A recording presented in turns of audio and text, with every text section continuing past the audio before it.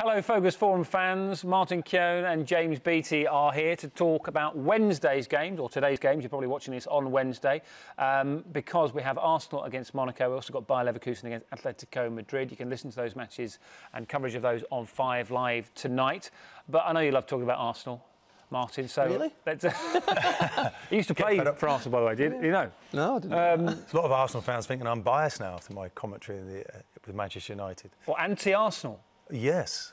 Can you believe that? But anyway, no, I'll have my Arsenal hat on, of course, against Monaco. I think a proud night for Arsene Wenger. You know, they come over, they see what he's achieved. I mean, pretty well that club, the new stadium, the training ground is all about Arsenal. Arsene Wenger's dream really is coming true, and the dream would be to beat Monaco. It was a dream draw. Let's be fair.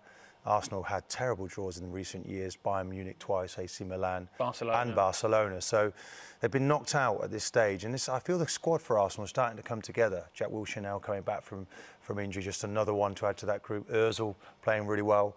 Sanchez was at the training ground this week, and it was a day off for most of the players. It was a day off for him, but he came in to train. His attitude is infectious at the football club. So I feel Arsenal could be a surprise package. I think they'll certainly get through this one. How do you assess that squad? I mean, Martin's been at the training ground, he's had a look at the players as well. But from I suppose, the outsider looking in, have they got enough in that squad, if they're fully fit, to really challenge to try and win this tournament this season? I think, yeah, you said the all-important phrase there. If everybody's fit, I think the players that they do have sidelined at the moment are very influential players, and I think they just need to try and get them fit one by one, and then keep them fit, and then I think they've got a hell of a chance. And it comes back to the manager. He's got to pick his best 11, and it's the first time in a long time that I'm not sure who that best 11 is, and that's when the manager earns that big fat pay packet that he gets. Pick the best 11, that's key, and then I think Arsenal could go and be successful. Yeah. Whether this Gabriel now is one at the back, is he going to come in instead of Mertesacker? You know, it could be a changing of the guard at the back. And bit by bit, this jigsaw puzzle comes together for Arsene Wenger. For those who watched Football Focus on Saturday will know we talked about Monaco as well. We heard from Ricardo Carvalho, had a look at Dimitar Berbatov as well.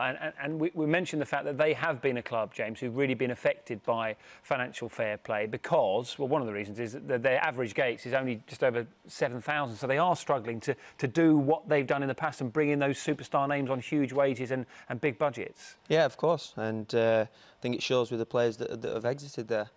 I think in that first period where they did sign all them players, everybody was thinking, who's this Russian owner who was splashing the cash right, left and centre, and they've broken the rules and now they're paying the price for it. Well, those days seem to be gone, don't they? I mean, you look at the club that you were at, Blackburn, Jack Walker, rolled the dice, threw all that money in. On the one hand, yes, long term, I think this financial fair play is a good thing, but you get the odd occasion when it can completely change the face of football. That can't happen anymore because it's about making sure that you're getting the figures right. Just to clarify, you don't hate Arsenal? I don't hate Arsenal. Did I say I hate Arsenal? No. You said you were getting a bit of grief from Arsenal fans for your... Just felt that I was a little bit protective towards Wayne Rooney and that saying that he didn't die. OK. When I said he did die. Thank you. I'm not sure you cleared that up at all. I am. Martin, James, great to talk to you. Don't forget, Football Focus will be back 12 on BBC One this Saturday. We'll see you again soon. Thanks for watching. Goodbye.